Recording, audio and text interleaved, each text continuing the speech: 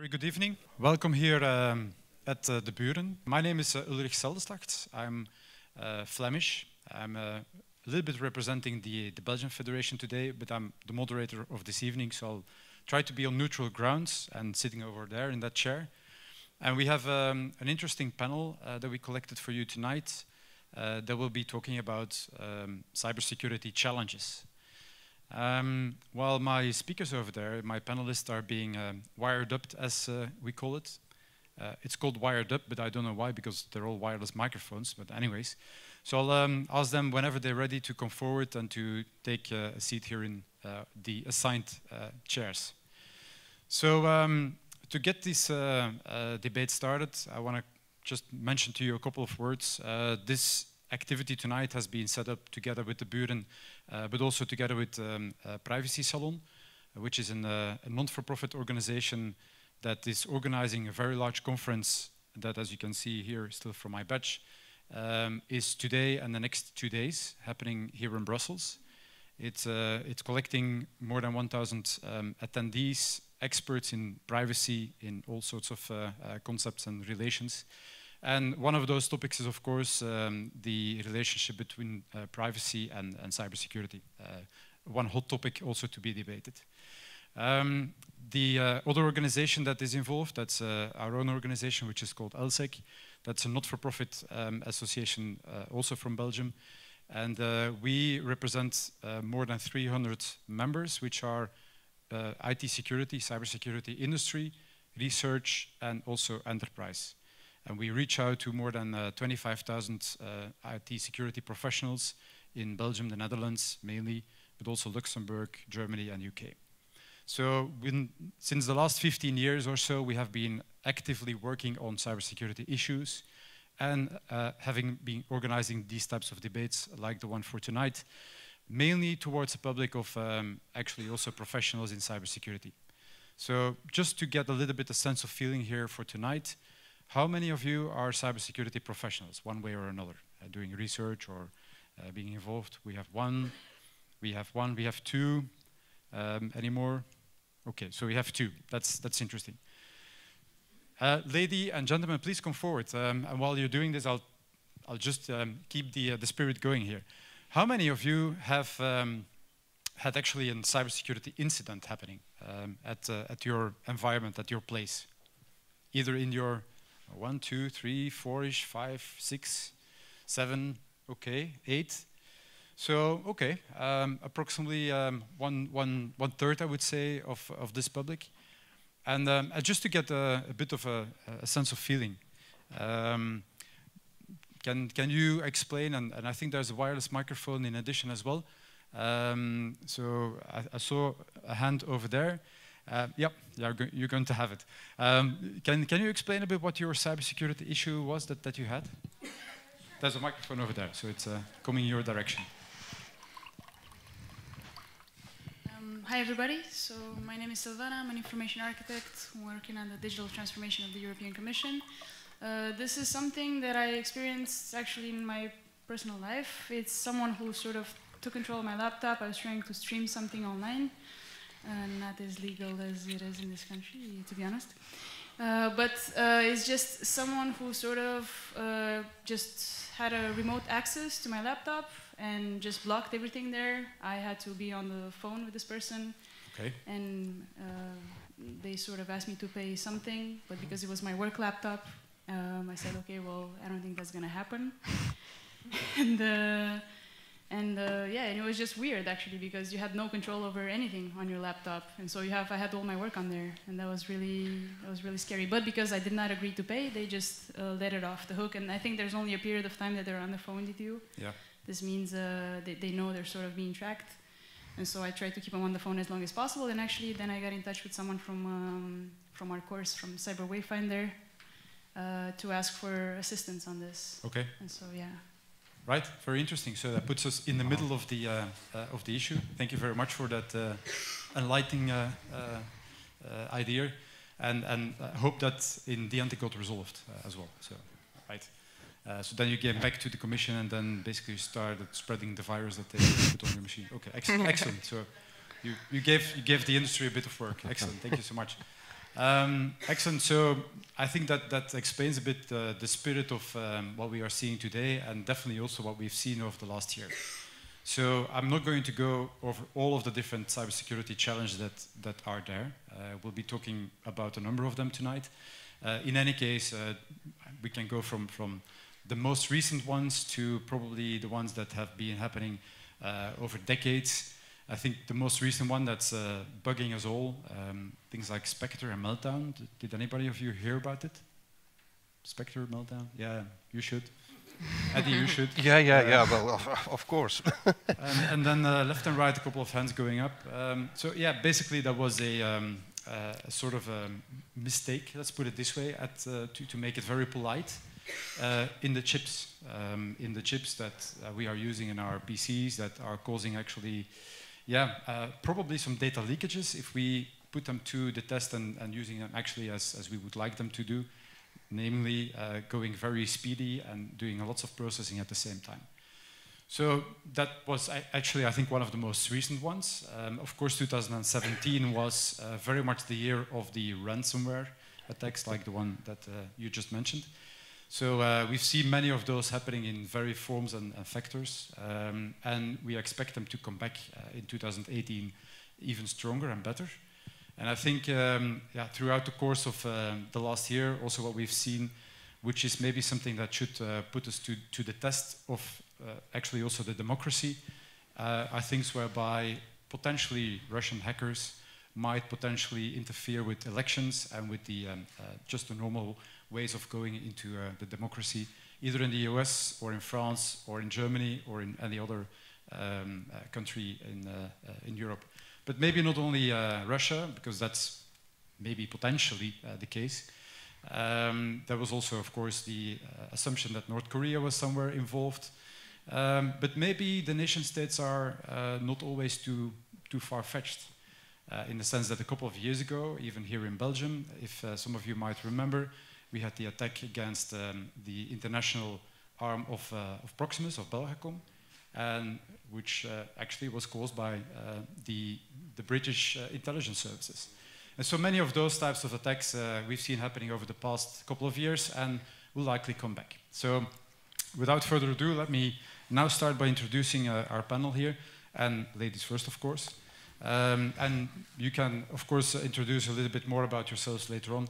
But just to go from right to left in this case, so Nathalie is here today because she represents also a group of cybersecurity women and cyber women, which I think is a very noble thing to do as well.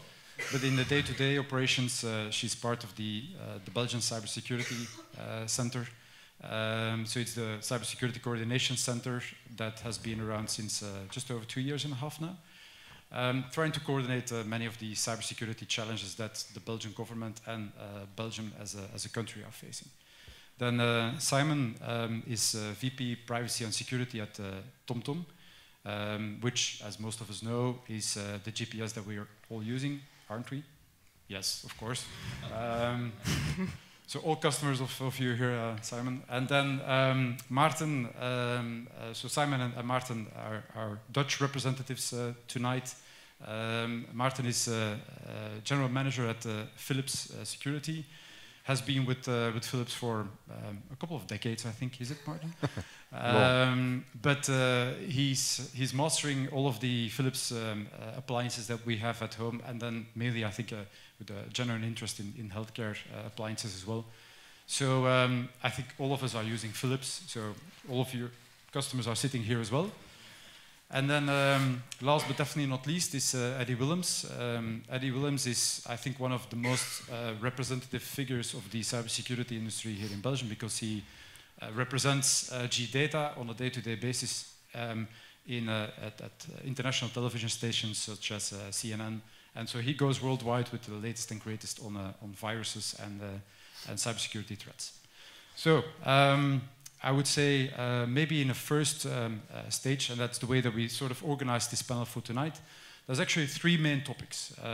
The first one is the what, the cybersecurity challenges. I named a couple of them, so to get those off the table. But there's a couple of others as well. And so I'll first ask the different panelists to give a little bit of perspective of what they found as cybersecurity challenges, and I suggested a couple of them to them. The second part is going to be the who's actually dealing with these things, and who can actually do something with the challenges that we are facing today. So, and the third component is how possibly are we able to resolve the cybersecurity challenges here in Europe that we're facing. So that's the outline for the next hour and 50 minutes or so. And then it was promised to me, so therefore to you, that afterwards a drink will be available for you to continue the discussions and conversations. So, but if you have any questions in the meantime, then please raise your hand. And if there's an issue that any of those lady or gentlemen of topics that might want to address, please raise your hand, and we'll be happy to answer your questions and comments. Okay. So, Natalie, you're, again, ladies first for tonight. Let's maybe start with you. What do you see as the biggest cybersecurity challenges happening today here in Europe? Thanks, Ulrich, by the way, for the introduction. I'll give a little word more about who I am, what I do. So I work for the National Cybersecurity Center of Belgium. We're the national coordination organ, but I'm not speaking on behalf of the center. But since I am responsible for expertise in the center, I will be speaking from my experiences as in my job. So what I see as the biggest challenges are on the more human level. I think we'll go more into the strategic and physical infrastructure problems. But the problems we see mostly is you, the humans, the people who have issues, but also the people who have questions, the people who want to know how to secure themselves.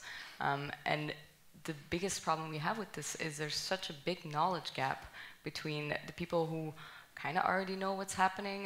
Like Silvana already knew, like, okay, this is a remote access tool. You can already Google some things. You know how to ask your question even. But there's people who don't even know what's happening.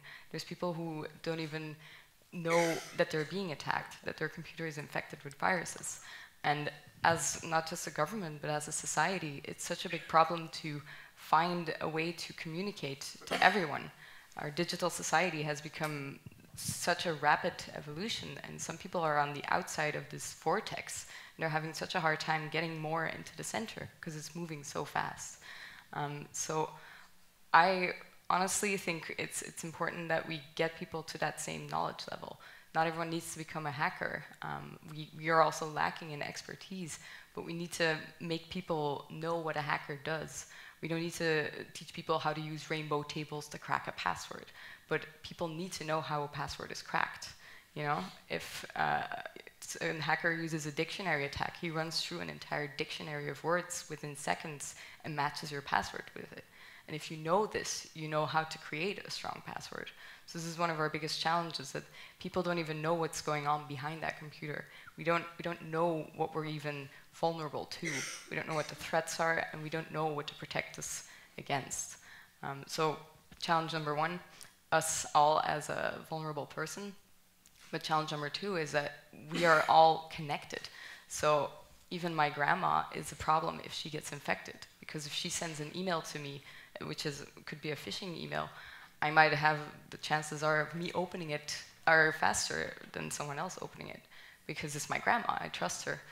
So everyone is a vector, and this whole problem of us being connected, people ask all the time, like, why should I care about my security? Well, you can be a gateway to a network. So these are some of the problems we see. And then other than that, it's also the fact that we just lack in experts. Now we're sitting up here. I consider myself the new generation, but women have been so underrepresented in the technology field, and it's even going down. It's not even getting better. In 2012, the percentage of women in cybersecurity was 11%. Now it's 7% in Europe. So we haven't even improved. We've only gotten worse. And there's such a whole potential of women, like a whole untapped resource. And this is the program that we are in. It's picking us up from a level of being interested in cybersecurity and making us into professionals, and we have courses every day. But it's one of the biggest problems we see, a lack of experts and whole lot of people in different fields who could be part of that knowledge base. So some challenges, some solutions already. Okay, thank you, Nathalie. From a previous experience, which was more part of an academic institution, KU Leuven, I think you've organized also a number of educational courses. What did you notice there as sort of the challenges in training people, in trying to, because it's a very complex topic as well, cybersecurity. You have to really go deep to understand what the different challenges are. And maybe also for yourself, how did you basically train and educate yourself? Well, I think we also organize courses for government staff right now, for all the federal government. And again, the biggest problem is the knowledge gap and assessing where people are. Because it's not a problem that people are in the lower gap, it's just having a baseline and knowing where to start. And it's the same for us as well. I really had to kind of start everywhere, starting on Linux commands and starting on some basic port scanning and simple penetration testing labs. But it's such a wide area because security of IT is about IT first. So you need to know the IT before you can secure it. But it kind of goes in what's it called again, like a self-fulfilling prophecy where, you know, a catch-22. You need to know security before you can secure the IT. You need to know IT before you can secure it. So. Right. So in your case then, how did you start to get deeper into the matter? Have you been trained on this formally, or did you basically learn it as you went by? So personally, I wrote my thesis on cyber war. So it was more about the interstate effects, and it bugged me that I didn't know what these attacks were. So we were talking about Stuxnet, a worm that was planted in an Iranian nuclear plant. It was the first virus that actually caused physical damage. So it was very important because it was proclaimed to be by the Americans in Iran, so two political actors. But what this virus did, how exactly it caused such a physical damage, I didn't understand. So this is kind of how I got more into it. I started to read what exactly causes this. So, you know, I got more into like, what is a SCADA system? It's a remote access of industrial control, etc. Like Spectre and Meltdown, the hardware vulnerabilities we just discovered. I would try to read it and just be like, okay, I understand half of the text, so I'm just going to Google everything until I understand it deeper. So every time there's a new attack or there's a new vulnerability, I try to read up on it. Right. So a definitive interest that started growing on you. Okay, thank you so much. We'll get back to some of the how to do things about this later on. Simon, you're dealing with lots of data on a day-to-day basis. You're collecting lots of data from the environment, geographical data. You're collecting data from people using the devices and actually trying to update their maps and activities. So as VP of both security and privacy, how do you match the two together? Well, in a way, they belong to each other. You cannot have privacy without security. But in order to do security properly, you sometimes have to intrude and interfere with privacy. So you can't have one without the other. They go together. So it is not like it is a zero-sum game. There is not such a thing as a balance. It needs to be achieved both. And privacy for me is about how you respect individuals while you use their data. My mic seems to be not functioning. Maybe it's off? No, it's on. Use this. Okay. Well, let me stash this away. So, privacy and security belong together, and privacy is largely about respect for private life, reflected in how, in our case, how we use the data. So it's about responsible, ethical use of data, and while you do that, you need to make sure that it is not misused by us or by others, and this is where security kicks in. So, but in order to assess whether something has happened, you may want to have a look at what people have done to make sure it was okay and it was not someone else. So this is how that kind of fits together. But actually, the what to us So you know us from the navigation devices, obviously. So in 2004 they came to market, and they were just standalone. So what could go wrong? You know, they were not connected to the internet. But in 2008 we put them on the internet. We put them in the internet to receive traffic information in real time. So you get the traffic jams on your device, and they were connected. And that opened up an avenue for, well, others to also go into that device. So we had to protect that really early on. And actually, this is a story which you can find in a way on the internet, but I haven't told it before, but we had the situation in which an Israeli company called Celebrite found a way to crack into our protected systems. So they were able to crack into the encryption we did on that device in order to protect the data. And the way we found out was because they were all of a sudden advertising, if you want to know where your wife has been, send us your device and we'll tell you.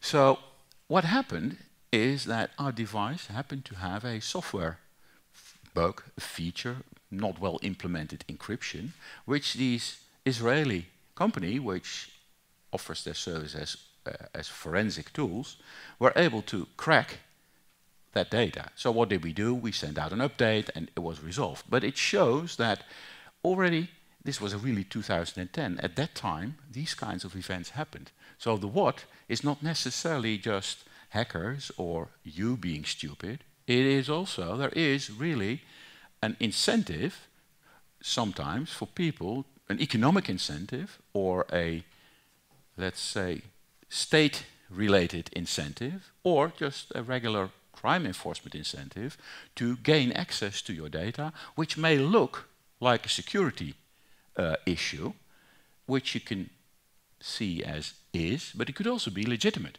So it is not easy for us, being continuously under attack for all kinds of services, to detect whether, so what's happening? So it kind of gives you a bit of a gist of the problem. Your microphone should Is it working? Am I working? Yeah, it's okay. You're working. Good, I'm working. Yeah. Okay, so thank you for that also. Yeah, I think that was definitely one of the cases that I wanted to discuss with you, obviously. So in that sense, what were the key learnings there for you and for the organization? Because you are dealing with a lot of sensitive data from your customers.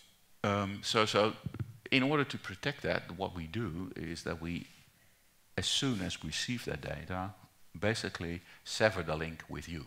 So it just becomes data that cannot be related back to you. So that's a very core protective measure, because even if someone stole that data, we make it hard to steal the data, but then it would be very difficult, next to impossible, to relate that back to you. So that's a protective measure.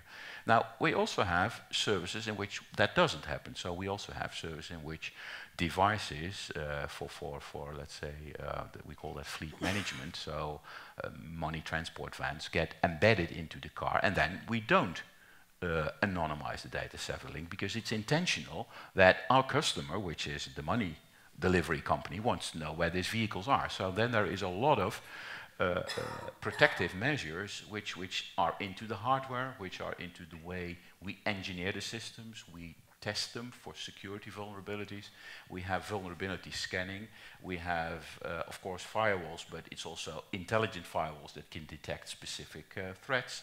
And there's a regular process to also verify whether new vulnerabilities have been discovered that affect us.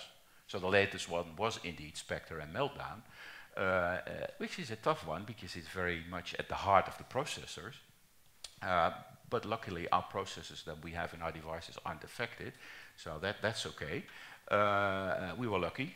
That's sometimes, actually quite often we say, so we are lucky this time, others aren't.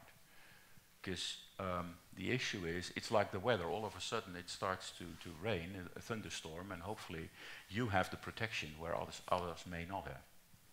Right, thank you very much, Simon. So Maarten, explain a bit also from your perspective within Philips what your role is and how being general manager for the security, what that entails, and how you actually have inputs on the products and the developments that Philips makes. I'm not the general manager of security in Philips. Let's get that out of the way. I'm only working on security technologies. And I think that's also what you see is that Philips, I mean Royal Philips, which means we do the healthcare side of Philips,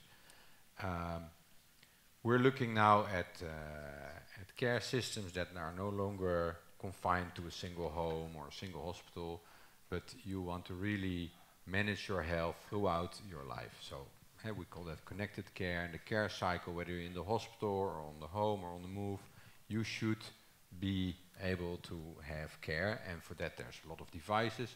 There are typically large, expensive devices in the hospital, but then there are also the typical Internet of Things devices that you have at home, or maybe when you're on the move you have something wearable.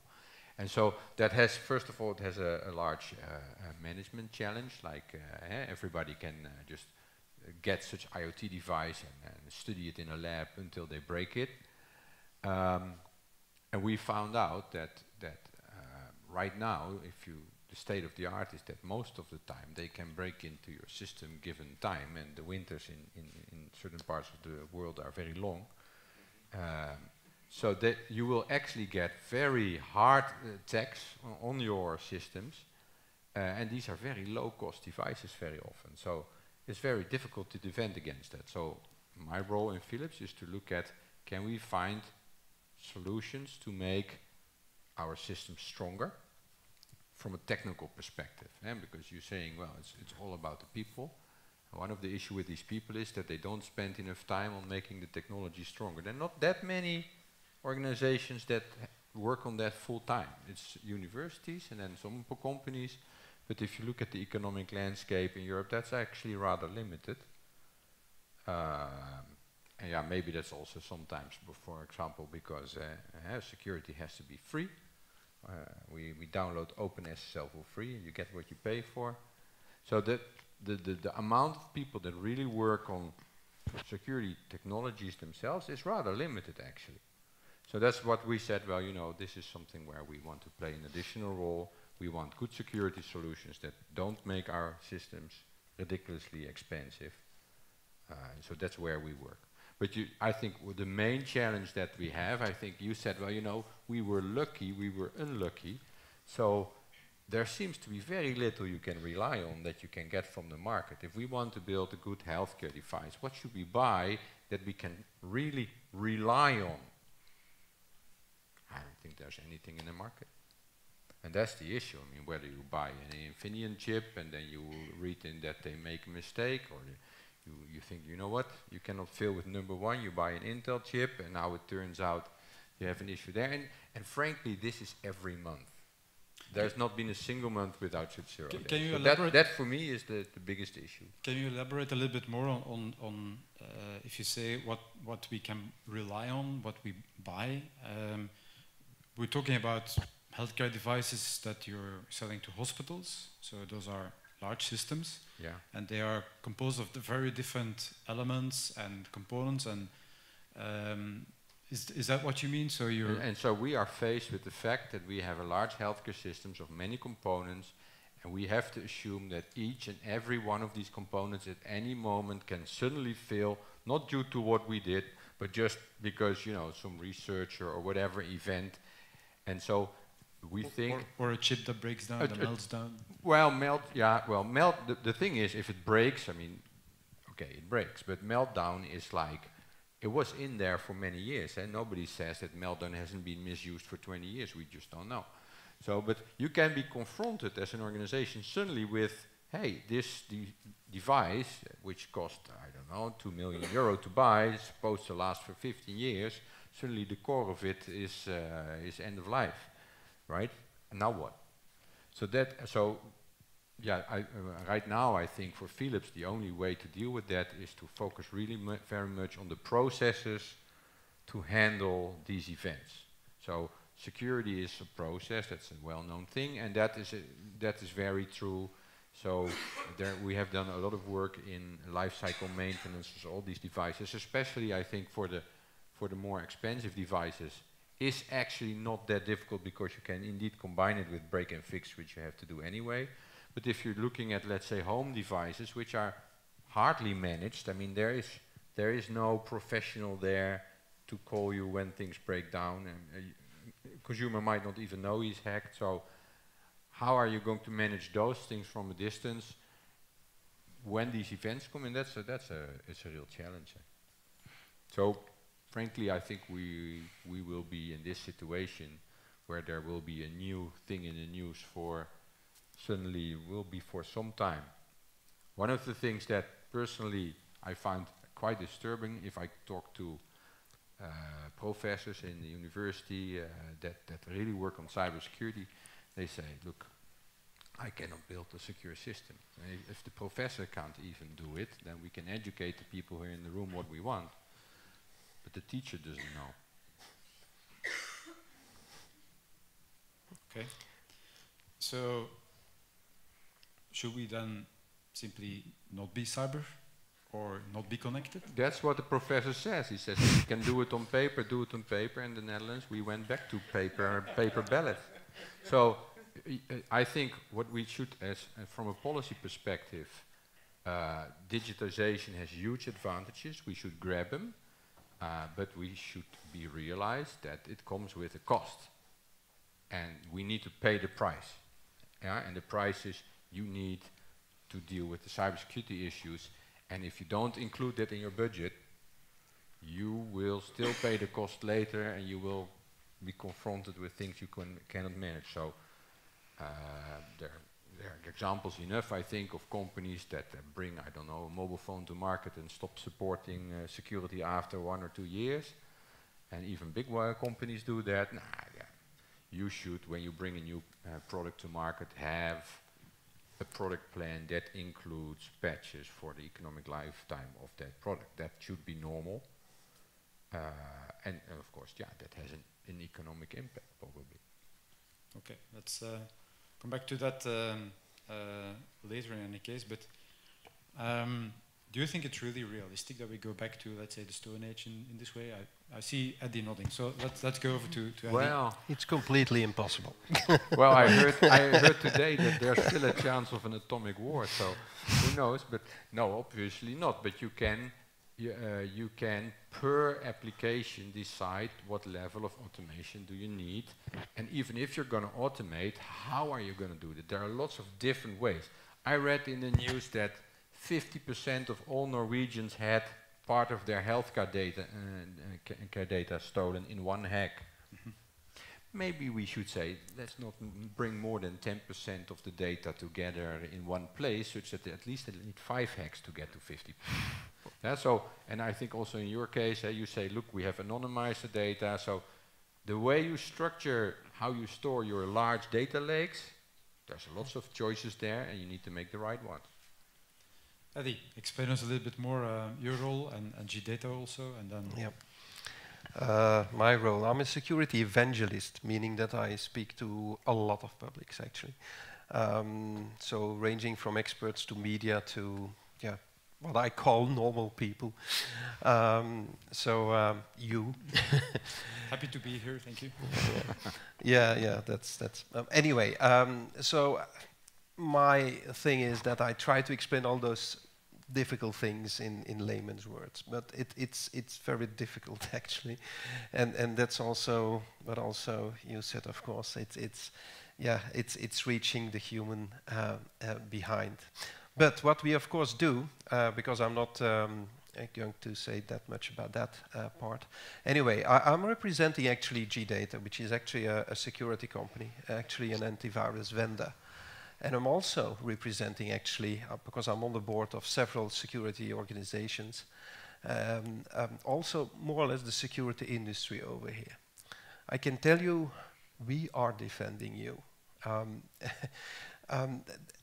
Is there somebody over here who doesn't have an antivirus product installed on their system? And dares to admit. One guy, okay, possibly. Okay, it possibly doesn't have a PC or so, I think, but anyway. Or a Mac user. So, you know, that's the you see, you are defended by us. And what you only see, or what you hear in the news, is only the top of the iceberg. Do you know how many threats is not a good word. Do you know how many malware samples there are at this moment? Over 1 million. It's a question, you know. So how many malware samples do we have, ranging in total? Any idea? Millions, yes. Well, at this moment, I looked it up this morning. We have over 720 million malware out there. So give a little bit more of an example what a malware sample actually is. Yes, what a malware sample is, of course. A malware sample is, you know, what we've heard in the beginning of this talk, ransomware. Huh? Malware which is put on your system and is asking for money to give it free again, because it encrypts your data, and yeah, you're completely lost at that moment. So that's one malware sample. So if you heard about WannaCry, that's one sample. And that's what you see and what you hear in the news, and it's only the top of the iceberg. So if somebody says, wow, this is a big thing, I always say, yeah, well, this is one of them. And of course it's a big thing, because it's visible and it is spreading, it was spreading, of course, very heavily at that moment, because it was using some, well, some exploit actually from the NSA. You know, from the NSA. So this is something which was found, of course, and was being used before for spying or for different kind of things. So this is becoming a problem, and this is becoming a big challenge even for us. You know, in the beginning, when we were playing with all those kind of things, you know, in the beginning when I was starting with these kind of defense mechanism, and when we tried to build it inside our products, you know, that was 1986, 1987. Think about that. Well, at that moment, it was only script kiddies and just people playing with those kind of things. At this moment, it's completely major, you know. We have professionals behind those tools. We have professionals behind, I call it tools these days. We have professionals behind the malware, behind the cyber threats. And the problem is as well, is that we see that a lot of the problems are also coming from, well, state agencies, which are, you know, creating also malware to spy or whatever, or do other kind of stuff. And those things we seem also to detect. And after a while, we seem to know, or we seem to try to find out, what is this? Oh, damn, this could be from a state agency, because this is built to, well, this couldn't be a script kid, this couldn't be a guy on his own, this must be a complete team behind it. So what we see, and if something like that gets in the wild, or leaked, or was leaked into the public, then of course it will be misused, and it will be used as a sample, as it will be used as an example to create new malware, which is of course completely more sophisticated than what we saw before. This is our global challenge. This is the problem which we are looking into the next years. I'm not, you know, exaggerating this. This is the real thing. Of course, we all have other kind of typical stuff, like the typical malware, the typical kind of ransomware we see each day, for instance, because we see still a lot of ransomware. WannaCry, was it really ransomware? I call it pseudo-ransomware. What is pseudo-ransomware? Well, it looks like ransomware in the beginning, but afterwards, if you look at it, you think, could there maybe somebody other behind it? Was it not maybe created to create some havoc in some part of the world? NotPetya, for instance, was another kind of malware, which we found as well a couple of months later on. And that was, well, it was creating a lot of problems in Ukraine. Think about which country could be behind it. It is very difficult for us, as the security industry, as a company, to say that who is behind that malware. I'm now saying something we could be saying that there are maybe some involvement of Russia in some way, or could be some involvement of North Korea in WannaCry. But who can really say that? It is very, very difficult to have evidence of that. So this is another problem we also see. So we can say a lot of things about a lot of malware, a lot of threats, but also to find the real evidence behind it and to state that this agency, that country, that group is behind it is at this moment completely rubbish, because we can't do that always. So those are the challenges we see. And of course, one of the challenges we have every day, because we have now 720 million, and we have every day more than 400,000 malware samples that we are trying to, to get to us. And for those 400,000 new samples, that's something we try to put in our products. And so we are defending you, all your PCs, against more than 400,000 new samples each day. So we see that's a lot.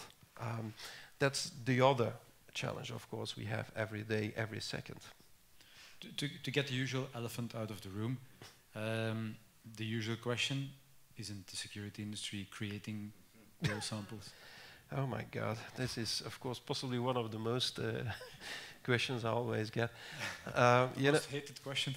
The most hated question. Actually, analyzing samples and creating products for it, it's not the same thing as, of course, creating it.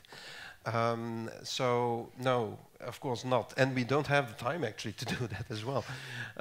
We don't even have the time to defend us quite well. If you see all those attacks, if we see those attacks, then we didn't do our job quite well, actually. But can you elaborate a little bit more, Eddie, because you're now talking also again about the security industry, and I think the security industry is important on how to deal with the challenge. Yes. So how do you do that, and who are we talking about that does this? Is this a group of the usual hoodied type guys behind their PCs from 7 a.m. in the morning until 7 a.m. in the morning, and somewhere in between they go and eat pizzas and stuff? So basically the type of hackers that we have in front of us as a sort of an image? The guys who are defending you? Yes. Okay. Yes and no. Of course, we have a lot of people working inside our company. Those people are sometimes looking a little bit like that. So we're very strange guys also working for our company. But of course, they know a lot about security. They know a lot about coding. They know a lot about the threats which are coming to us. What we did, of course, is we created automated systems, because it's impossible to help you out with those threats. And if we have just humans analyzing and creating some kind of tools for you, that's impossible. So of course we have people, of course in teams, and they created, of course, automated tools for this. So if we receive all those kind of things, then how do you receive those? Oh, yeah. Well, we have honeypots. We have email, of course. We have crawlers on the web, meaning that we have some kind of, it's like Google, so which is actually going around on all the websites and try to find out if there is something malicious on the website. And the honeypot, that's sort of Winnie the Pooh alike, or? It's something like that, yeah. It doesn't taste like honey, but it's something very similar. It tries to attract those hackers, or eventually guys who are creating viruses or other malware. And also we also get new stuff just from customers or from other companies, because but that's something I will maybe say later about the security industry. But anyway, so we get from a lot of sources. We get the malware, and if we get the malware, what we do with it is we just running it on a lot of systems automatically, and then we try to find out if it does something malicious. If it does something malicious, we try to deal with it, and we try to find what we call, some kind of signature. It's not a signature what you think it is, but it's a signature which is created actually for detecting maybe 100 samples or whatever. something very simpler to all those kind of malware. And that's how we deal with it. And then we put it inside our products. And how we do it, how we put it in our products is quite easy. It's just by updating the products automatically. And that's, of course, the basic functionality of every kind of security product. Right. It's just an automated update mechanism. Yeah. Yep. So it continuously investigates against potentially new threats that came in. Of course, it's much more than that, because there is, because if I speak about signatures, it's only, of course, the scanning engine, but there is much more than a scanning engine at this moment inside it. We have much more techniques which are preventing, of course, new kind of malware threats, even hacks, because actually hackers are exactly using the same things as what we see malware is using.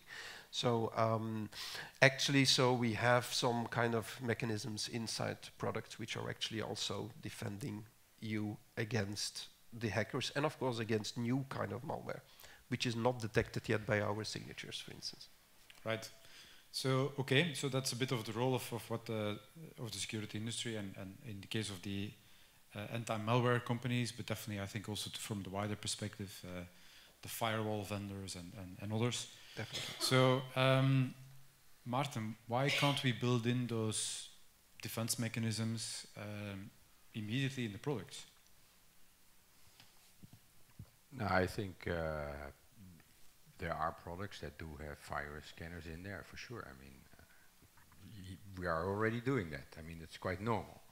But I think one of the things you should realize also, for example, if you take something like a virus scanner, or you build something in, that's typically a component that Philips then gets from a virus scanner vendor and then it gets updated. So now suddenly the Philips product will be reliable on also the perimeter security of that vendor. If that vendor is somehow compromised and sends out a malicious update, then suddenly also the Philips product is compromised. So the Petya attack was an attack that, as far as I understood, came in through the update mechanism of one of the suppliers. That's not Petya. Not Petya, yeah. Right. And so when we discussed that in Philips, and we have this daily threat things where these things are coming in and say, whoa, how many vendors do we rely on? If you just look at the vulnerabilities that we have from all these vendors, that's huge. So the supply chain dependency through these automated updates is quite large. So on the one hand, let's say security industry can offer solutions. On the other hand, these solutions, again, are not for free. So, but for sure, we do build in such type of scanners. Yeah. So what should then be the role for you as a manufacturer, as a designer of systems, healthcare systems in this case, something that's very relevant to all of us. If we once get into a hospital, then we would like to make sure, of course, that those systems that the doctors are going to use are reliable and secure. Yeah, exactly. So I think security is front and center to connected healthcare. I mean, it's one of the things we need to get right. So there's a lot of attention to that in Philips, to work on that in all its aspects. So yeah, that's just the thing we need to do. So so in this case, as a device manufacturer, are there steps that you're taking to, or what do you see the role of the manufacturers into securing products?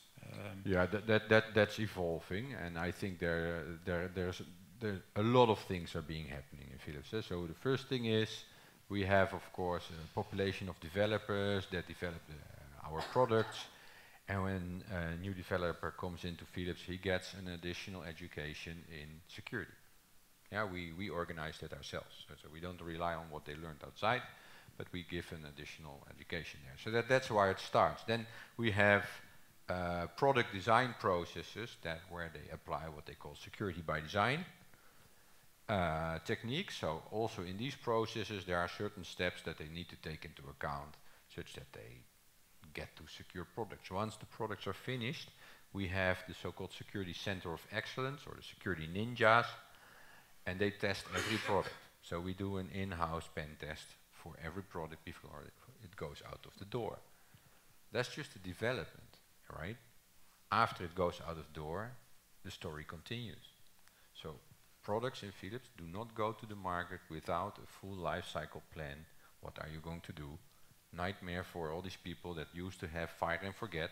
I think that's important to realize that the business model of a company like Philips, especially for the consumer products, usually, I mean, you put your box in MediaMarkt, you sell it, and you never have to think about it again. Hopefully the product works.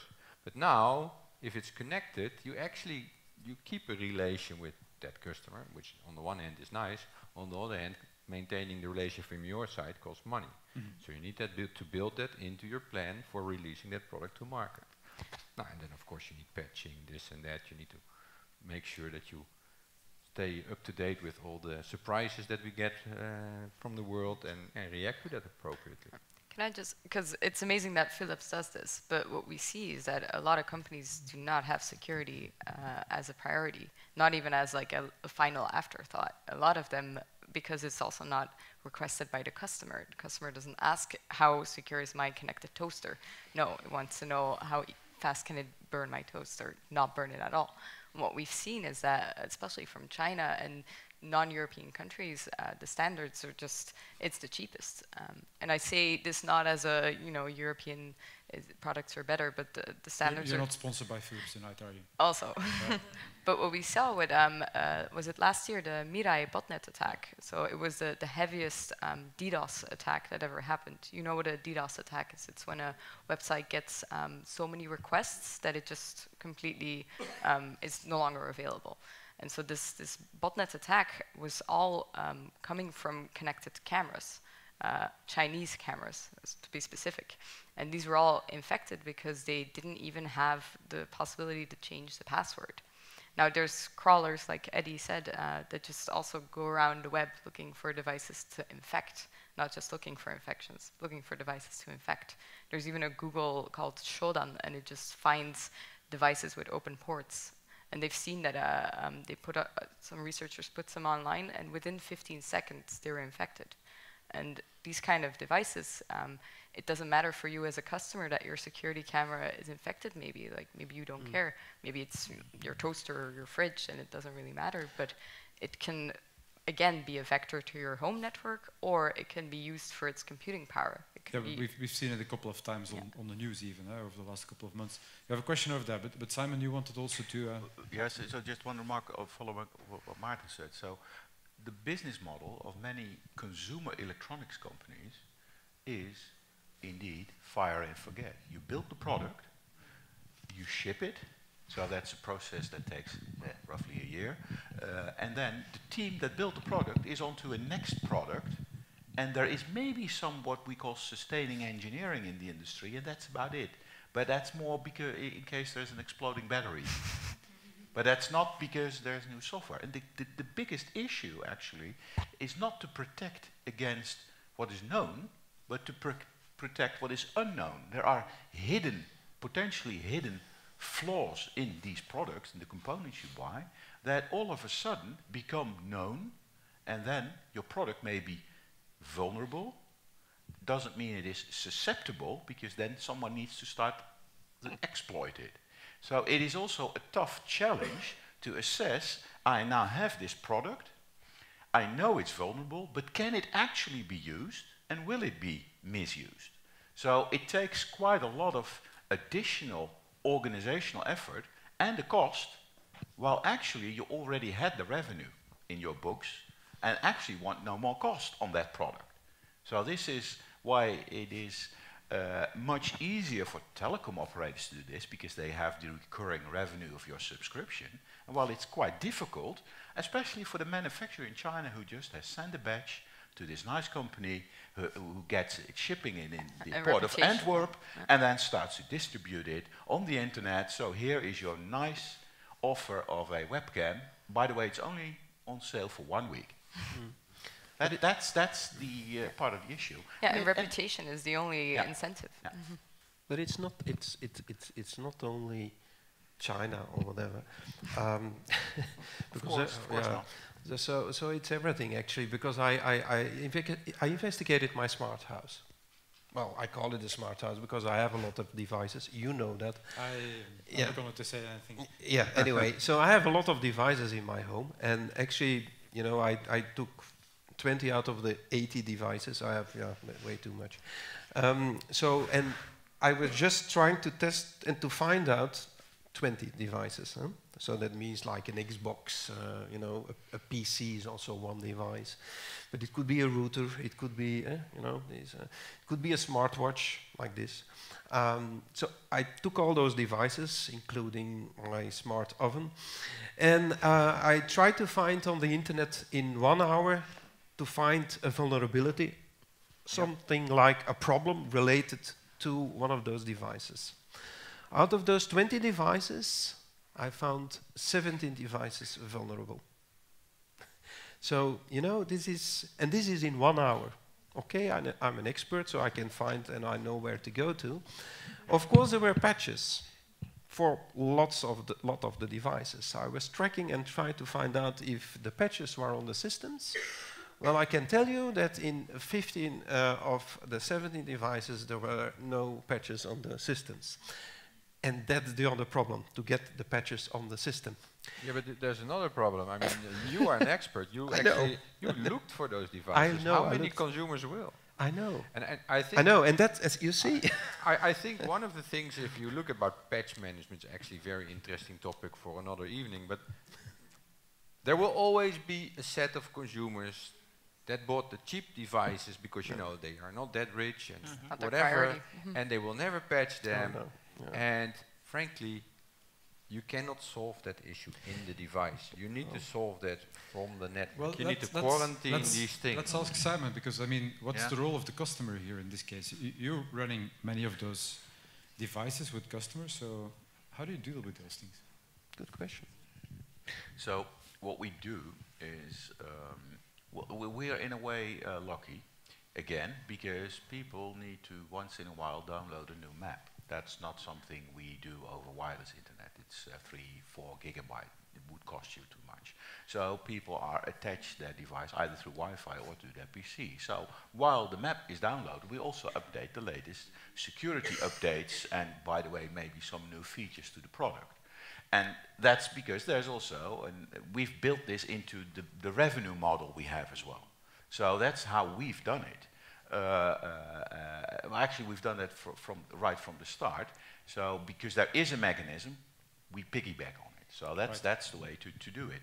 So you have a product that actually is incentivized because people also always want to have the latest maps. Exactly, and you can subscribe to a notification that there is a new map, and basically, if you want to have the latest software, you also get the latest security updates. It's not like that's voluntary. Sorry. That's smart. Yeah, and so we also sell sports watches. This is where we do the same. So if we have a security vulnerability, either we detect it ourselves or people report it to us, which is very helpful as well, then we can push that out basically globally. So for instance, in your case, then Eddie, the oven, you get a new recipe for your oven that's connected there. Exactly. So, and basically the manufacturer sells it to you, here's a set of new recipes for your oven, and at the same time you get the security update. Well, that's how you think it should go. No, it doesn't go like that. But anyway, of course, the problem is indeed related to the patches. And look at what you have in your... Well, I can tell you, I was recently at a large event from Europol, so you know, the European police organization, and the room was full of people, cybersecurity specialists, police, law enforcement people, and we had the same issue on how many IoT devices. Of course, 75% of the room had IoT devices at their homes. How many of them have recently done an update? Probably 1/3. Exactly. How many have ever done an update? Maybe 1/10.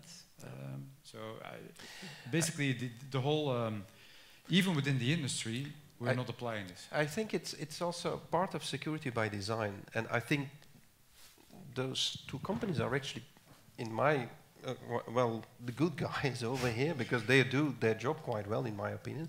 But it's indeed true that a lot of other companies which are not that involved in IoT or whatever, they don't have that security by design. They just think, okay, we sell it, maybe the cheapest price or whatever, you know, and don't have those security in their mindset yet.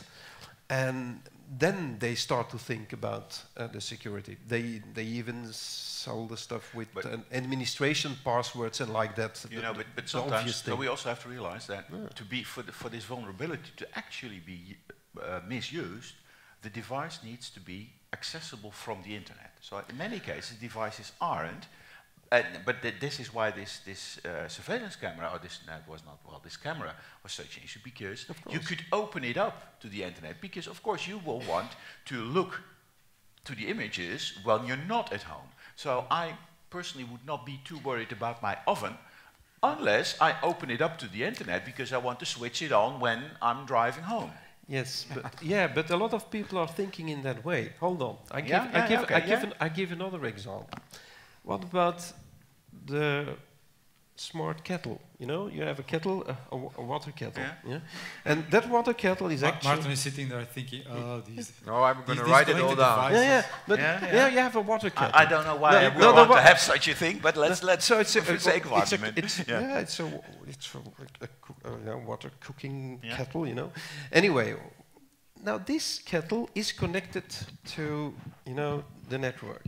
Now you think you're using it, for instance, in the office. Now you think, what are you going to do with that? You know, why put a kettle, you know, on the internet? Well, actually, it's quite easy.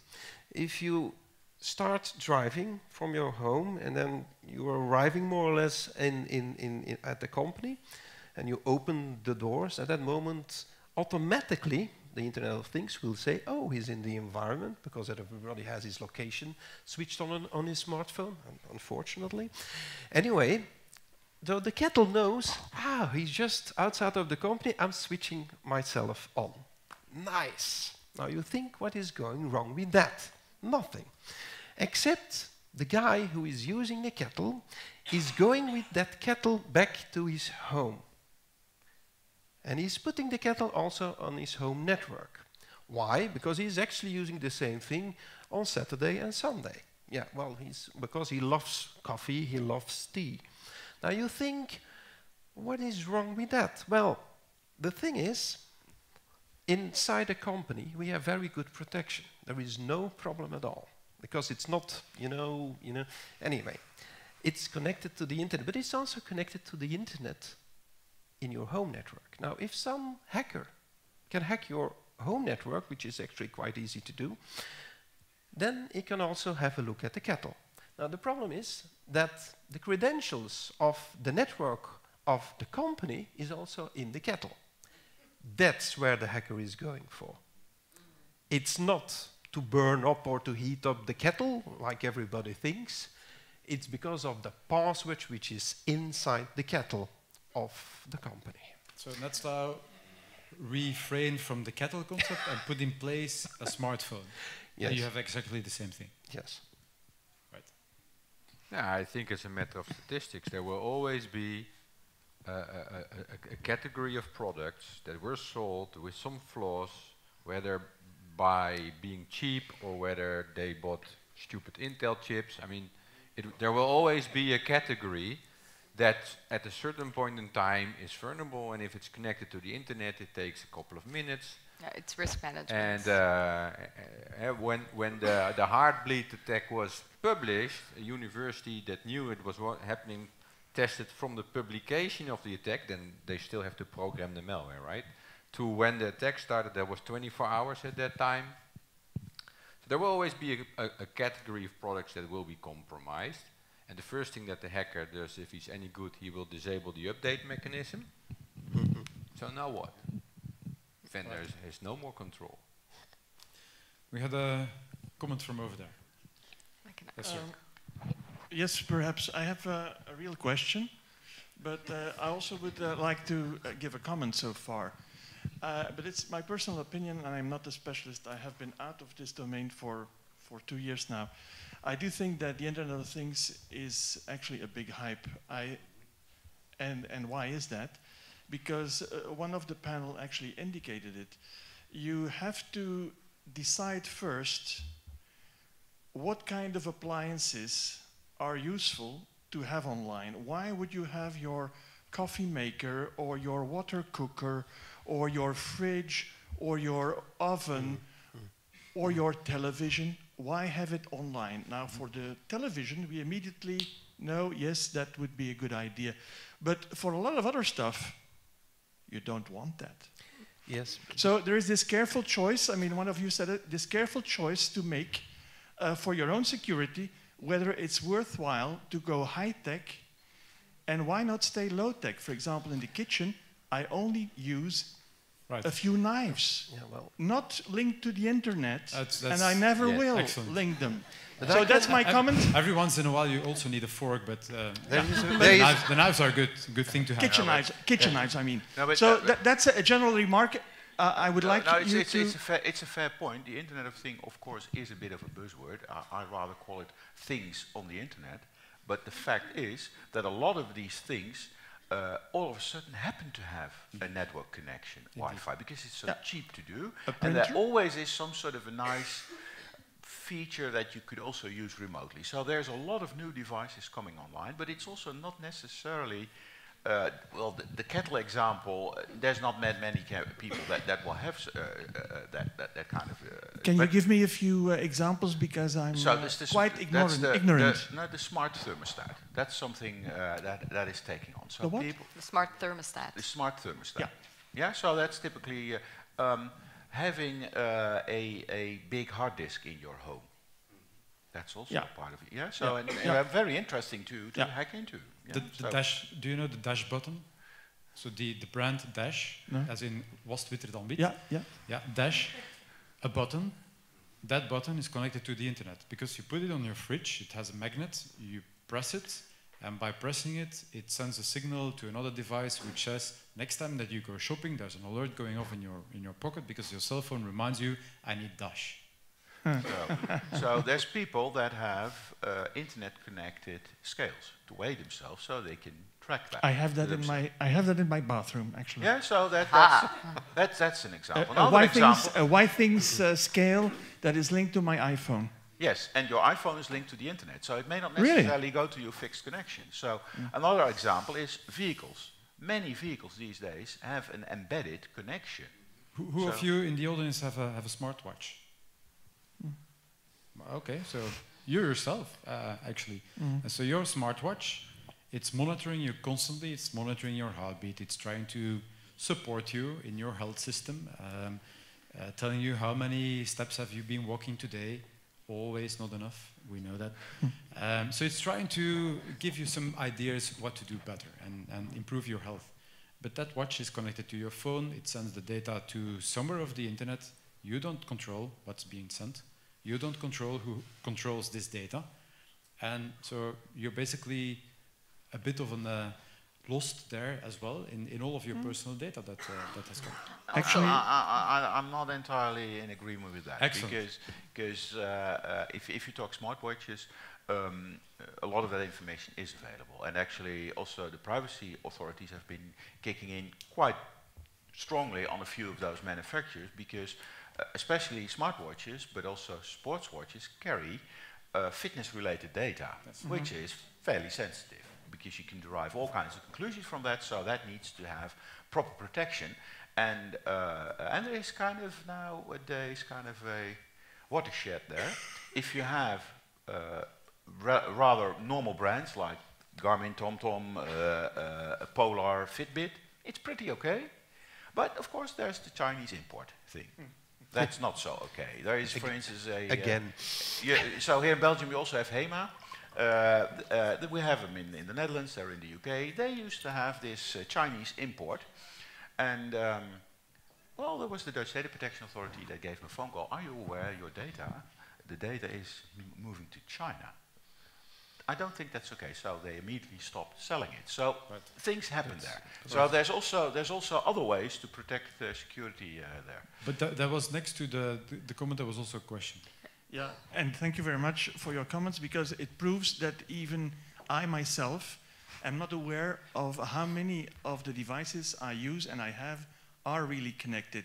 And that's the point that Natalie made, that actually it's about an education gap, that we are not aware of the risks we have and risks that are related to our behavior. But so thank you very much for enlightening me. But my question is the following. So recently I have this, with the New Year's resolutions, I thought I'm going to start a diary, and I smoke too many cigars, so I'm going to watch my expenses. And I found on the internet a very nice application to do a journal, and it even reminds you you should start your day by doing your journal. And I have this wonderful application where when I went buying a bread, it tells me exactly where I am, the shop. I can click whether it is my favorite or not. I put in the price of the bread, make a picture of the receipt, and so on. So these two apps I have, and now I'm wondering about security. Because of course security is only a priority for the security industry and for those companies that have a reputation to defend of building serious stuff. For the rest, we are at risk. So my question to you is, could you comment on that? What would you recommend? Should I use my pencil and my paper for my journal? And should I use the nail in the kitchen to put the receipts on? Or would you advise me to go 21st century and say, hey, you have an iPhone, please use these two apps because you should look cool? Well, no, it's actually it's easy, the answer for that. Actually, the answer is easy, so you should go for it. However, because you were also the only one who was not putting up his hand when I asked who is having an antivirus scanner, and you were one of the only ones not putting your hand up. Because I have an Apple computer. Sorry. And That's the urban myth. I believe that. oh my God. Okay. But it's you, not an you may excuse. be infecting others. Yeah, exactly. He is not aware of actually that he's maybe already infected for 5 years now. Yeah. Exactly. So, but anyway, so what you do need is actually you need security products, because the security products are helping you. That's one thing. So they are going to try to close the gap, actually, the gap of the other vendors, which are not, well, can't do it all the time. So that's one thing, because that's what actually a security vendor is doing. And secondly, you have to be careful where you are, using that app from. If you're downloading it, and if you're using an iPhone, you're of course less risky. But if you're using Android, for instance, well, we have more than at this moment. Oh yes, by the way, concerning numbers, if you have Android, we have more than 17 million Android malicious apps. So then you have to be careful where you download the app from. Simply said, everything but Apple is Android. Yeah, exactly. So so then you have to be careful with that. But even downloading it from the Google Play Store, of course, is even risky, because it also contains sometimes also malicious apps. So you always have to be careful with that. But anyway, if you're downloading something, the only indication you can have is that we can, of course, prevent it. And that's it. So I guess in your case, because you're an Apple user, you're having an iPhone. So it looks like an iPhone from the very far distance where I'm sitting. That doesn't mean that there are no problems with it, actually. But it's a good sign, because your Apple phone will be a bit better protected. Anyways, I think Simon. So, yes. but actually, your question is, how can I trust these two apps? That's the key question. Yeah, because one of you said that the malware attaches itself sometimes not to the, let's say, the hardware, but goes to a weak link in the application. It depends. Could be, but let's go one step back without the discussion related to malware. The first thing is, you are putting a lot of your data in that app. So how can you make sure that that data remains yours and isn't used for reasons or purposes you are either not aware or do not approve? Let alone purposes that you wouldn't approve, and yeah, so because there's malicious software in there. So one of the things both Apple and Google these days do is that they oblige, aside from the fact that there is law that obliges the app vendor to tell you what data it will use, why it will be using it, and where it will be sending it. That should be in a little explanation, like a medicine edition, so it's called the privacy statement, which explains that to you. The fact that it's not there is already signal maybe something iffy is happening. So the first check is it there at all? You can read that. As part of that, because this is data from you, there is law that basically says it needs to be protected, looking at the relevance of the data, so what could be the risks to you, and what is technically these days the state of the art. It doesn't have to be the state of the art, but it needs to take into consideration the state of the art. State of the art is moving. They are moving the state of the art. So so it's an improving thing. And the cost. Because the question also is, did you pay for this app? So if you paid, you're probably not the product. Exactly. If it's free, you always need to additionally read what's in this privacy statement, because it may very well be that this app vendor actually wants to have an overview of bread prices around you. And you could be totally fine to be the scout for bread prices for this app vendor because it delivers you a service. That's fine. But now, what you wouldn't want is your insurance company, your health insurance company, to know that the bread you're eating is white bread rather than nice loaf. They might want to. So this is, and then we have the malware thing. So this is the privacy versus security demonstrated according to an app. It starts with, have you paid for the app or not? Can you read the privacy statement and make sure you download it from the app stores? Don't download it from somewhere else, because then the probability of it having, let's say, cheatware embedded, malware, whatever. Can I add a little bit to it, because your app sounds to me like kind of a niche app. I mean, you paid for it, so often these companies that make such apps, they actually don't make money. They are hopeful people that are disappointed in the app store. They go bankrupt. And you know, when the strangest things happen in a company, when they're distressed, when they have no more money, they can't pay their bills, and they feel shit, and they don't care, and then basically what you do, then you do a fire sale, right? Who wants to buy my stuff? Oh, you want to buy my app? Here you go.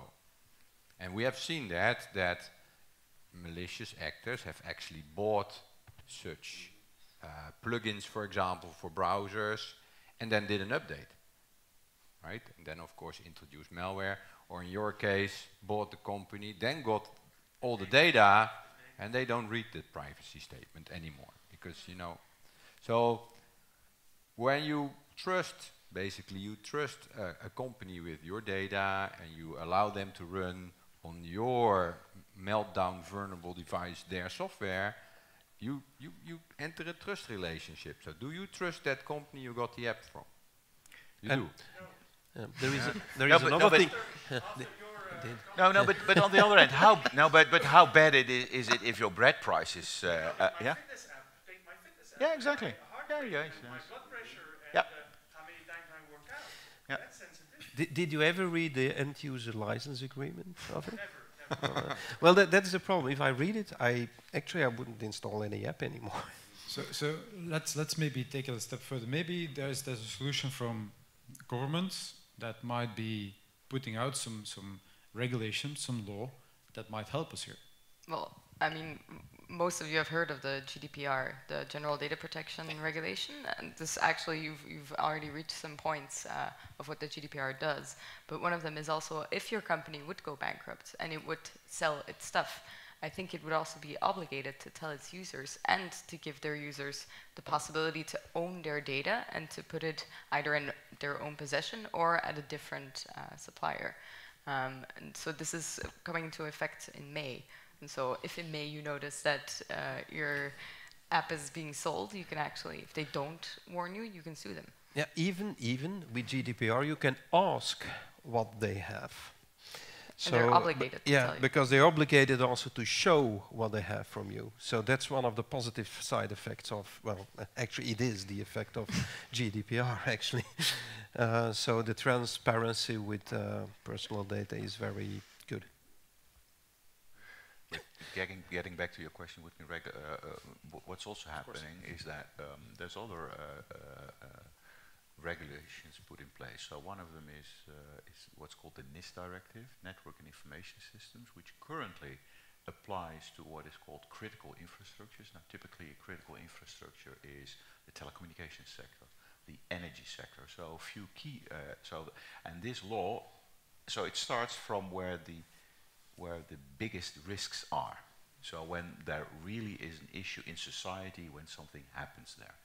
This will trickle down over time. So currently what's also being debated is to come up with either soft law, as it's called, or actual regulation related to these devices. Because the question, of course, is who is liable? Because, well, you talked about the entire chain of component manufacture and so on. So that's a tough subject. But the good news actually is we already have a model. There is a model, I touched upon exploding batteries. Well, there is a regulation which is so there's two. There's all kinds of consumer protection and the so-called radio equipment directive, which basically says you can sell equipment, but you need to certify that a certain set of safety-related things are not violated. So, and you have this, you probably have seen it, this CE mark.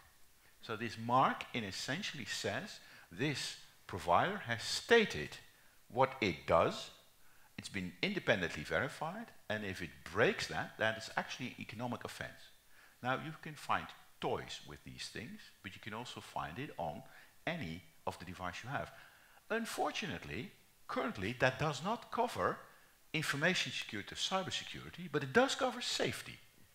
So it actually, for a regulator, would be fairly easy step to basically say it should not only cover safety, things like food safety, exploding batteries, physical safety, it should also cover cybersecurity, information security, according to these and these rules.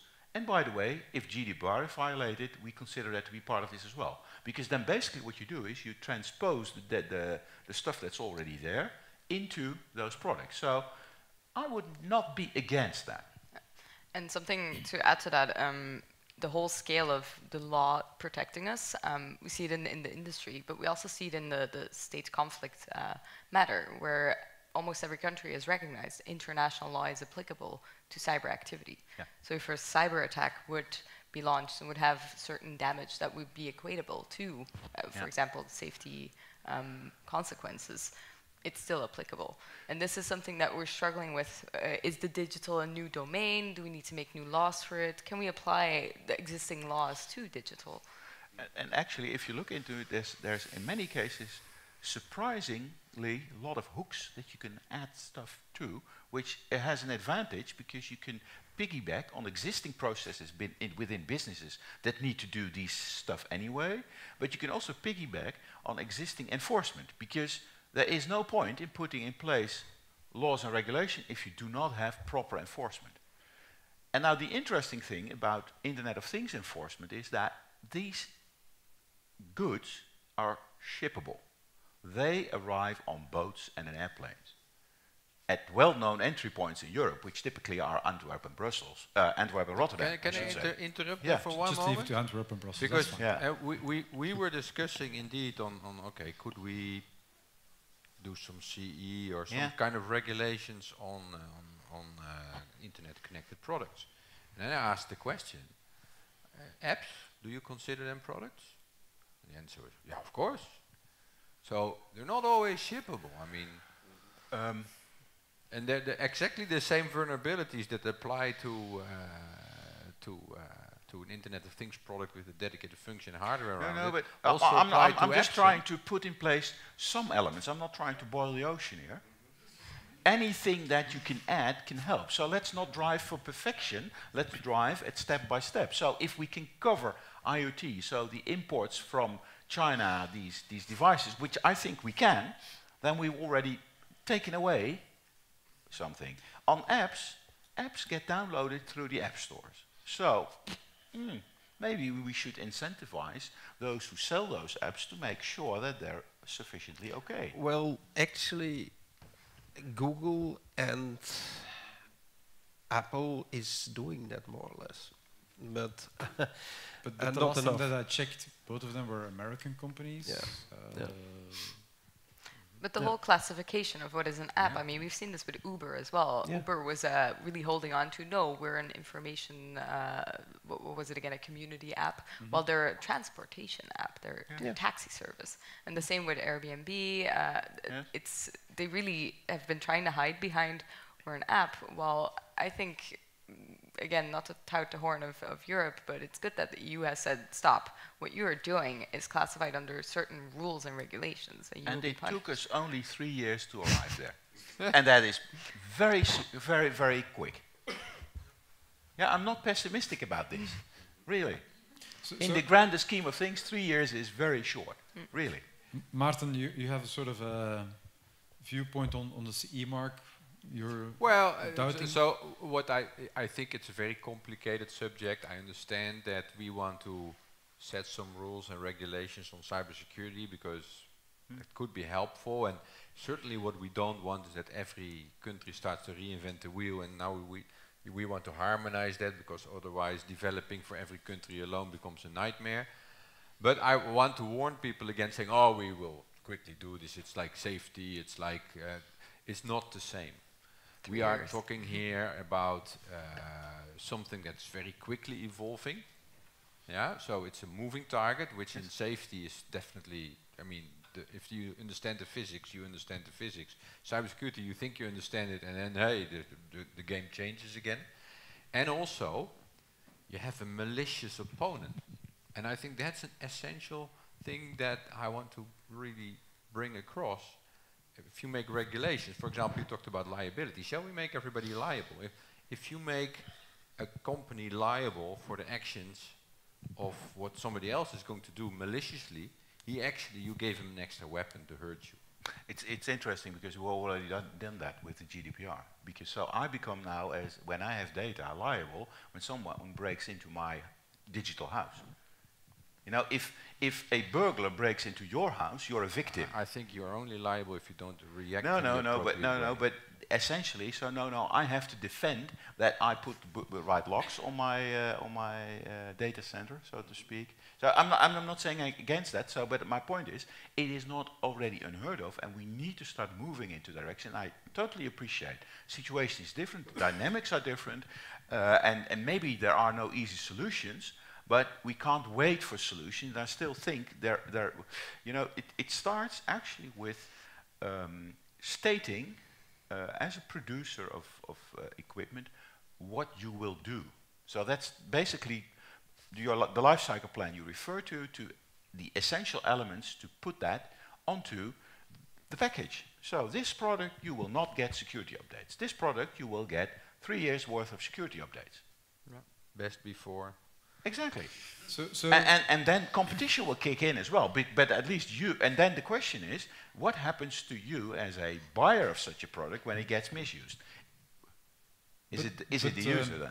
But not only that, I think also as the end users, you're saying, okay, we produce some patches, as we call them, so updates to make sure that the insecurities are being removed. But as Adi was saying, we need to do that for all of our devices. What if we don't do that? What if we're not following those rules? So is there some expectation also from the end user maybe that we need to have? So in trying to resolve this challenge of cybersecurity. So we talked about the security industry, there's a bit of government, there's a bit of the industry that takes responsibility. What about the end users? Well, I think we're all in agreement here that we need to tackle cybersecurity from every possible angle. We need to stop criminals as well. This isn't just about making our appliances safe or making our end users aware that there's a problem. We also need to stop the people committing it. Luckily, we don't have any criminals on the panel. But yeah, as an end user... Sure. Yeah. But anyway, but this is something we also do, by the way. We help police forces with that. So this is something you maybe not know, but the security industry is doing that a lot. But you know, there are two models here with patches, right? One is I make the patch available and the user, he installs it. Yep. You can also go for the model, I will just install the patch. I mean, I don't ask the user because I don't... it's probably for some products, they are so Internet of Thingsy, they have no user interface. You can't even tell the user that there's a patch, so I'll just do it automatically. One of the things that I personally am a little bit offended with often is with my iPhone. It's a good example. I bought this nice iPhone and it has this beautiful user interface, and then I download my security patch and suddenly it has a shitty user interface with Joni Ives new age colors. That happened to me, right?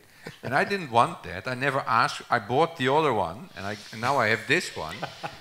And the only way to keep the other one was to never get security patches again. And so there's this tie-in between that the vendor after the fact changes the functionality of my device. I mean, Apple made things slower, and so you see that happens a lot. And but that was what Simon was referring that to makes earlier. It, you got a new service, you got a new age. Yeah, but then interface. I can understand that. I mean, if they're going to push that automatically to me, every morning I wake up saying, wondering how my phone looks today. But this is also a problem that, I mean, we talked about the privacy security conflict, but there's also a security freedom conflict. The user wants to do whatever the user wants to do. And if the user wants to be vulnerable, if the user doesn't want to choose super difficult passwords, use the same password for every possible device, the user wants to do that. And here's the question, how much this can be imposed, especially because it's not just about the user's own safety, it's about everyone's safety. You know, the concept in virology, we talk about herd immunity. So it's if as many possible people protect themselves, the herd as itself is also more protected. So that the people who can't protect themselves, or the companies who have like slow password updates, etc. This is why vaccination of children is obligatory. Exactly. So if we drop below a 95% rate, yeah, so that's and but that's not to be taken lightly, because intruding into those kinds of freedom is and the problem is that for now the user, I mean, sorry if I talk to you about you as users, but people are still not aware enough of the security problem. People, the population is not aware of the security problem, so they're not ready to give up that freedom. They're not ready to say like, okay, let's do it for the greater good. I'll remember 20 different passwords. But you started this evening. You started this evening by saying, I mean, it's a complex thing and you need to know about, and you try to explain. Do we really need to know? I mean, do we have to go to some sort of if you go on the internet, you need a driver's license. If you want to download apps, you need an app store driver license or something of a kind. Isn't that maybe something worthwhile considering? I mean, what is a driver's license? It's knowledge, right? Yeah, it's a proof of your knowledge. And so of some capabilities to be able to drive in the rear into a parking lot. Where some people still have some difficulties. But yeah, so it's if we can solve things with technological solution, if we can make systems more secure, sure. Like if we can make the users be as comfortable as they want and have the freedom to do whatever they want, even better. But the human will most of the time, be the way for a hacker to get in. Through a phishing mail, through unsecure passwords. So I agree, we need to definitely raise the education level, but let's also be realistic, 20 is never going to happen. Not for me at least. But that's why we can recommend password managers as well. And I think, let's face it, we still have computers where a user, by moving his mouse and pressing a button, can compromise the system. That is really Stone Age technology in my book. That is a very low, that's a very high bar you give to the users. The NHS had Windows XP when WannaCry hit, so I mean... Yeah, so I think there's still a lot to do there in just making there was a gentleman over there with a question, and if anybody else still has a question or a comment, please also, gentleman over there.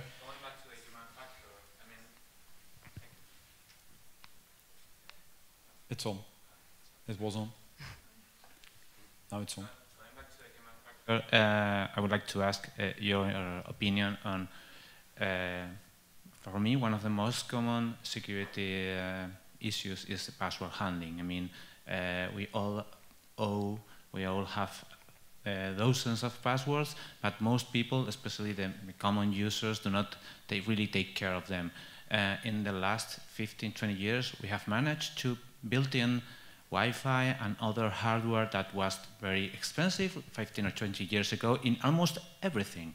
But we aren't trying to push hard for two-factor authentication, something that you know and something that you have. Why there is no two-factor authentication, like for example fingerprinting or fingerprint readers or something like that? I have seen in some tablets, in some iPhones, and I think in some Android devices, but only in a few of them. And password handling for me is one of the biggest issues that is maybe not as relevant as this Meltdown or this Mirai botnets, but it's so common and so often that I don't know why do you think that it's not this kind of things being pushed so they are widely adopted. Thank you very much. Because it's too difficult for the user, it seems. Well, actually, if I look at it, because you have it for Google, you have it for Facebook, you have it for all, the typical things. Who is using it over here? Two-factor authentication? Well, yeah, but no, roughly 10%, I would say. Roughly 10%, yeah, but these are people who are interested in the subject. It came out 2 days ago. 90% of Gmail users do not use two-factor authentication. Exactly. You see, and that's what I mean. Even if they try to push it, because sometimes they try to push some of the mechanisms to you, it doesn't happen. You actually should all go to the CPDP conference where Google has a booth and they are actually giving away those two-factor, the second factor. So go over there and ask them for a second factor authentication for your Gmail, if anybody's using Gmail, of course. If I may, to reply to your question, like why isn't anyone doing anything on this, what do you want us to do? Exactly. I mean, why do you think there is no fingerprint reader in each of the mobile devices? I mean, there are many devices that nobody will buy if there are no Wi-Fi connected, for example, or no Bluetooth connected. But they are being massively producing device without, like, say, a fingerprint. If your second factor authentication will be a fingerprint, it will be as easy as to put your finger on your device to authenticate yourself with your password. Well, and if your password is crap, you have your fingerprint. Why is... well, to be very honest, it's not a safe measure. I mean, it's not a safe for everything measure. It's not like, oh, if we only do this, everything's going to be safe. And also, if the system isn't implemented well and your fingerprint gets hacked, you're going to need another thumb or something. Yeah, exactly. Well, yeah, there are always possibilities in that way. Yeah. There's a business opportunity. It helps, no? I mean, having, I know that it's not paradise, but it's better than having 1, 2, 3, 4, 5. True. Yeah, and it's definitely better, and it actually, I think it is not. I think the problem lays with the manufacturers, which are not pushing this too much to the users. In my opinion, they should do this much more. But I think the point of Natalie is correct in the sense that it's only one aspect of the whole component. I mean, it's not going to.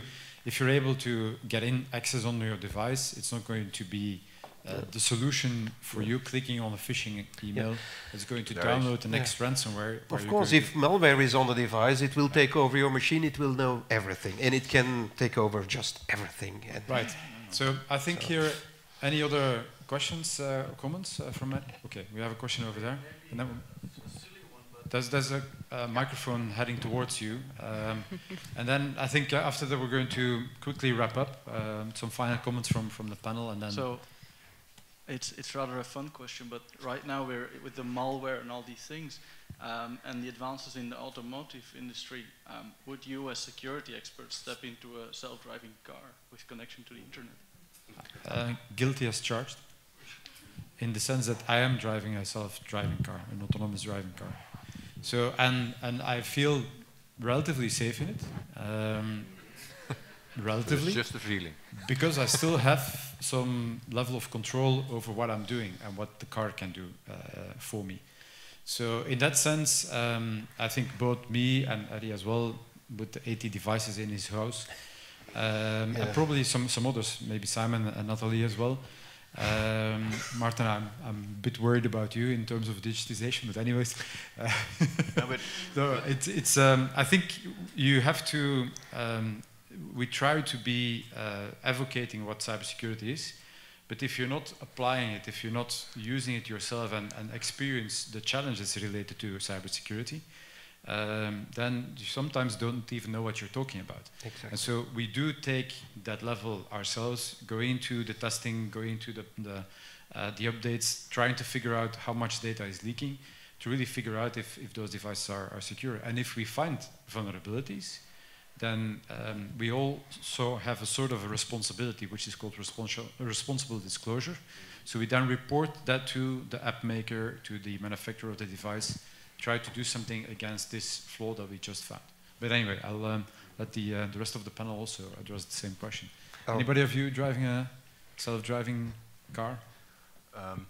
Yeah, what's called self-driving cars, I tend to call automated driving, because the moment self-driving cars drive on the canals in Amsterdam, I believe it's self-driving cars, but it will get there. But actually, my point is a different one. So this is where security and safety come very close together. Now picture that there were no cars, and now you were told that we will allow human beings to drive vehicles, to steer vehicles with brains that were built for 20 kilometers per hour at 120 kilometers per hour. Is it safe to have humans drive vehicles, or should we, at the moment autonomous vehicles are there, stop giving out driver's licenses?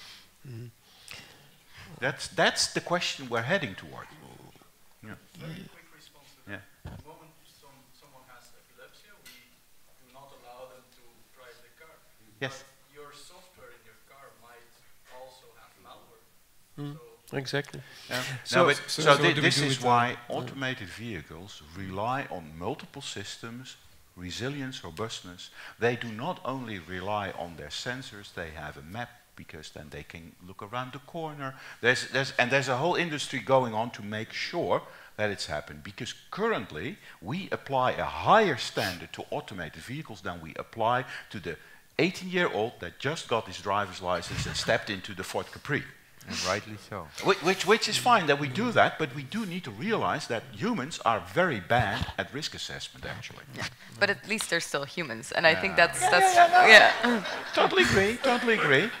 But you need to also start thinking in terms of. So I'm not saying we should go there, but it's just a thought experiment. You know, I'm absolutely not worried about one autonomous driving car. But if, let's say, the new Volkswagen range, yeah, the 100,000 that were sold, they get Myra botnetted, so the entire range is hacked at the same time. And now we have a really smart attacker, not just somebody who ransomwares you and it doesn't drive anymore, but a really smart one that really wants to kill people. Yeah. And he does that on the day that the children go back to school. But this is a scenario that is being thought through. So the road authorities, the type approval regulators. So this is a totally different system in vehicles. There's type approval, and they're currently at the UN level building security requirements for these kinds of cars. And they're very detailed, and it's not a one-off, it's an ongoing thing.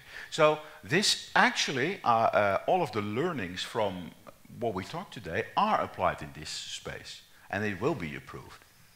So I'm not saying it's perfect, but it is absolutely a different situation. You're hearing it? This is actually a bigger issue than an atom bomb. Kills more people in a shorter time than an atom bomb over a larger area, and they will make sure they make a damn secure system. And while we're talking about this, every week the equivalent of a Boeing 747 of people die in traffic. Yeah, so let's not forget that. And the numbers are going up again. So, you know, Yeah. Traffic safety is a bigger problem. Yeah, but there is a There's difference. more people dying in traffic than dying from malware attacks. But there is a big difference because the navigation system of the airplane is not connected actually to a self-driving system all the time.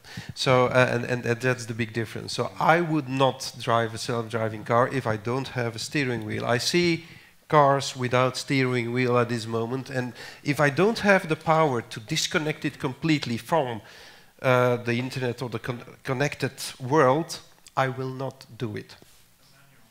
Yeah, but you know, you're still. It doesn't matter whether you will drive not do it or because not. I know, because I know also that I possibly will be targeted. Yeah, but because the car next to you is self-driving. yeah, that's also a problem. Sorry I know, about that. I know. But it's not the case yet, sorry, you know. So who says that was not his no, question. but who says these cars will be connected to the internet? That's an interesting question. The internet, in my view, is totally unsuited for these types of applications. It was never built for that. It yeah, was but built that's what we are. Yeah, that's no, what no, we so, are. so, no, but reality. No, but who says cars will be connected to the internet? You know, the intimate data processing going on. Well, even if it's another network, the network can be hacked. So that's always a problem. So it doesn't matter. If I may, just as a sort of wrap-up. Yeah. Because you're absolutely right, Martin, that there is danger and should we even do it whatsoever. And I completely agree. Like, there's so many other things, other attacks that happen. Humans have their own threat management framework that they work in. And some people, you know, have a risk that is very high. They're like, I know of all the vulnerabilities that I know that I could be attacked. I know of the threats that are out there, which are currently not a lot when it comes to self-driving cars or just cars in general. And people take risks based on that.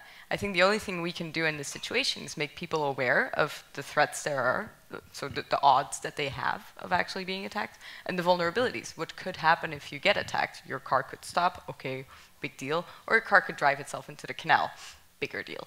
So, and this is, I think, in general, like as my concluding remarks on cybersecurity, is that people have their own risk assessment that they make, and we shouldn't stop people from taking those risks, because it'll inhibit people in using the internet in all its functionalities. But people should be aware of what risks they take and should make a well, you know, decided on decision of what they're doing. Right, and I think basically the final debate here sums it up quite nicely. I mean, there are cyber challenges. They are growing, and they will still be there over the next couple of years, even with regulations, even with the industry influences and so forth. So maybe, Simon, for you, a 1 minute wrap up from your perspective, and how does the European cybersecurity challenge look like from your perspective? So it is important to first assess actually the risk, and then not get too fussed up about a lot of malware around, because the question is, are you vulnerable? Which was demonstrated exactly there. I am on OS whatever, I'm not vulnerable. Could be. So it is very easy to make this big, but we need to dissect it. An elephant you eat in parts, as we say. So that, and then we can move forward. That's never eat ate elephants. Right, thanks. You eat an elephant in slices, I think it's called. Yeah. Martin. Well, I had a whale once that's close to an elephant. That's closer to Doesn't taste very nice. Yeah, for me, I think that the world is going through digital transformation, and it brings a lot of advantages. It can actually make us more secure in many cases. But let's not forget the real cost, which is we have to work hard on cybersecurity, put more minds on it, more people on it, get better solutions that we don't get these huge risks. I don't mind actually that somebody gets killed by a car. It happens. I mean, society will go on. A family will mourn, but you know, there are also knives in my kitchen cupboard, and I can stick people with it. Society can handle it. So can you. But I think cybersecurity, if you don't manage it well, if you don't keep working on it, it spirals out of control. It gets to the scale of a Myra attack, and that becomes too big. And then we need to act and contain the risks and manage it and make it smaller. And I think we're going to spend a couple of years managing that until we understand how to deal with this cyberspace. And everybody needs to learn. Eddie. But I think GDPR is a very good start, because actually it's not only about the transparency of your, your personal data, but it's also about, the security of the data itself. Finally, we have something in place where we will be more or less sure that at least there is some security in place to protect our data. So that's one thing. But we should work much more closely together. I see so many, how should I tell, projects European-wide, company-based, governmental-wise. My hope really, and this is a hope I'm already thinking about this about 20 years now, is that we all work much more closer together. So that means that the security industry is also working more closely together with governments, with companies as well, and also in Europe to have a better secure Europe in place, in my opinion. Right. And let me add then maybe as a final comment to this. In cybersecurity, there's also a lot of development going on in the security of it, in that sense. And we're also using the same levels of automation, even self-driving mechanisms, but then for security, so where there's a lot of automation and computation being used to really figure out how we can automate actually the challenges and the vulnerabilities. And so I also have high hopes in these developments that even through those automated processes we can actually fight some of the battles. So let me thank in any case my panel for these interesting comments and contributions so late in the Wednesday evening. And you definitely for your questions and comments and staying here with us and participating. So I think I would like to welcome you on behalf of De Buren for a drink and maybe some additional discussion and debate. And hope to see you again either here or at any of the other activities that any of us might be organizing. Thank you very much. Thank you, gentlemen and lady.